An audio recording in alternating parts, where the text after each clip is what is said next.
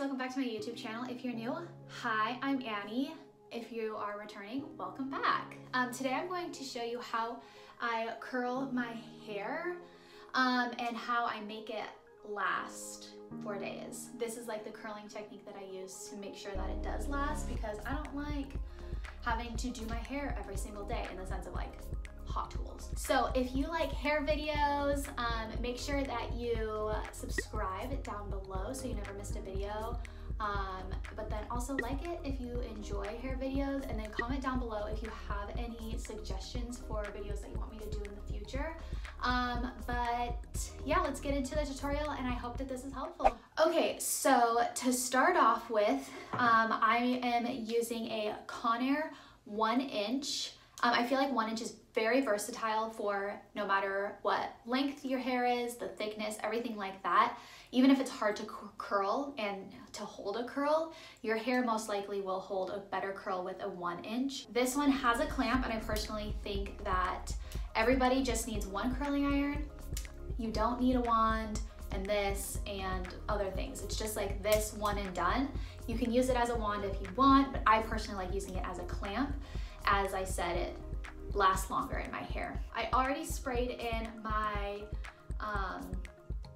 heat protectant. This is the Dry Bar Prep Rally, but I also like the Tresemme one. That was $4. This one I think is like $20. So I did that, and now I'm gonna brush out my hair. So now wherever your part is, put that obviously where it needs to go. I'm doing middle parts. And so what I do is I usually just do 2 or like 2.5 sections.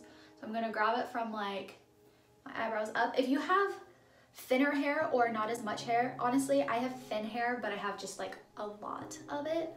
You might not have to separate it. And then I usually just separate it in to 2 sections. So hold it vertically, okay?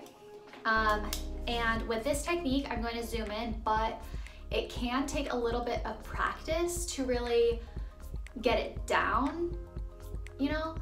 So grab vertical sections, and by what I mean vertical sections is it's like thicker, but it's like thinner at the top. So just grab it and like that.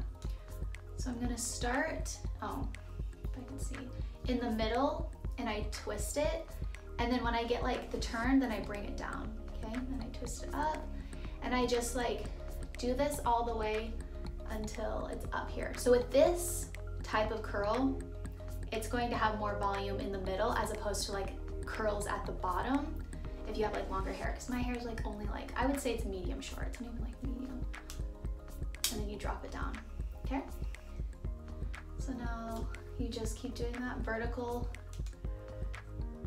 section, twist, pull down. And like I said, it takes a little bit of practice, but once you get it down, like I can do my whole head in like 5 minutes.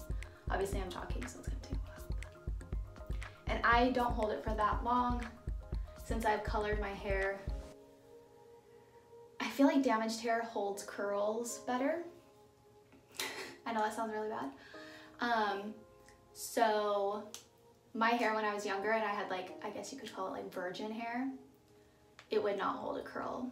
Like I could go all day. I remember all day in 4th grade, I'd curl my hair every single day, and it would be like flat by the time I came home. So this is gonna be more curls and not necessarily beachy waves. So keep that in mind. I recently just got my hair done, as in like, you know, went to a salon, colored, cut, all that stuff. And she did the waves where with a clamp, I'll put in like a cutaway to show. And it's like, it makes really nice, effortless waves. So if that's what you're looking for, try that technique. I personally can't really get it down, but I'll like try to show you. But they didn't last long in my hair at all. Like the next day I had to fix it, as in like retouch it up and curl it and stuff. So as you can see, I don't touch them. You know, if you watch TikTok or all that kind of stuff with hair tutorials, don't touch your hair. Like let it completely cool. It'll help you last longer. Okay. Still haven't touched it. I have this piece, but I don't care. I'm not going to do my bangs because I use that with the straightener. I've tried to figure it out with the curler, but just doesn't get the effect that I want.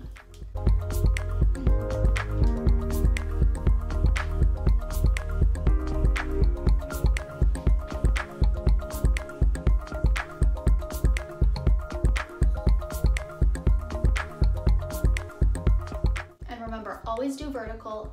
I probably should have said this at the beginning, but I always curl away from my face.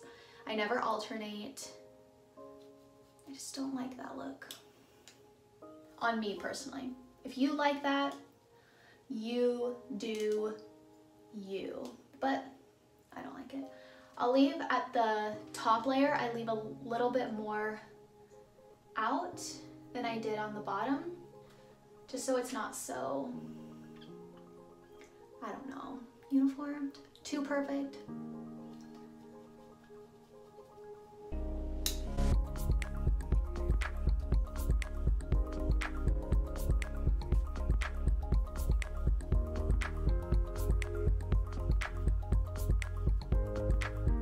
Okay, now I'll show you how I do my curtain bangs. So I still haven't touched them, they're still there. I hate using two tools in the same day, but I have tried to get the swoop that I want with a straightener.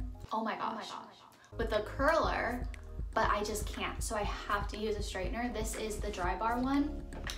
I've had it for years. I really like it. I feel like some people, like if you look at reviews, because I did a blog post all about like the certain hair tools I feel like everybody needs, the only hair tools that everybody needs. And I was doing reviews on this because I was like, I like this, but I don't really use this too much to straighten my hair. So maybe that's it. People are saying that it like gets caught, but then again, what hair straightener does not get caught in your hair every once in a while?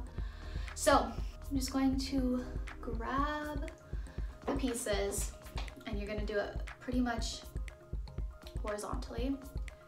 Grab it.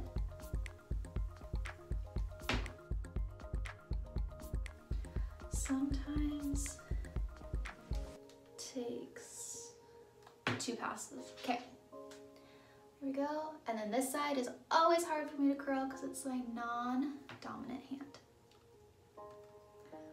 So